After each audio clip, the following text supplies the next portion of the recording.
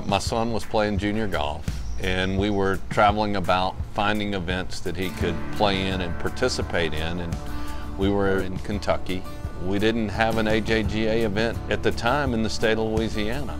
Ironically, as soon as we kicked ours off, David kicked his off in Shreveport, and we now have two. If a kid is looking to play collegiately, the best route is through the American Junior Golf Association.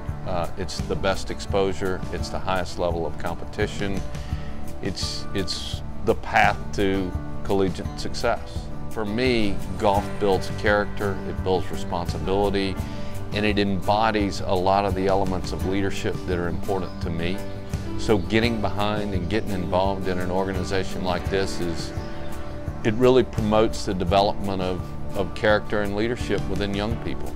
The economic impact is a couple of $100,000 a year, and that's a result of hotel stays and things that are occurring, whether it be meals or other activities that our players and their families participate in the town.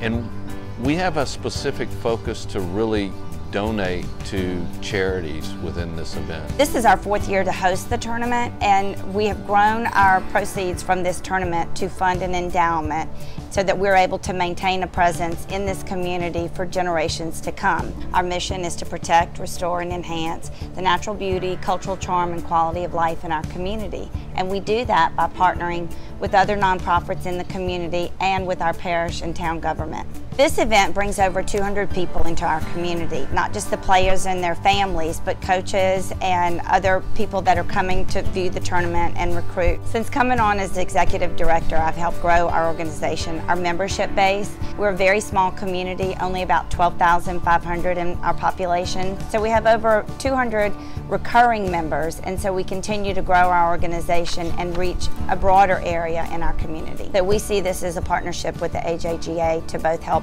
our organization maintain a presence in the community and help the AJGA with their fundraising efforts as well.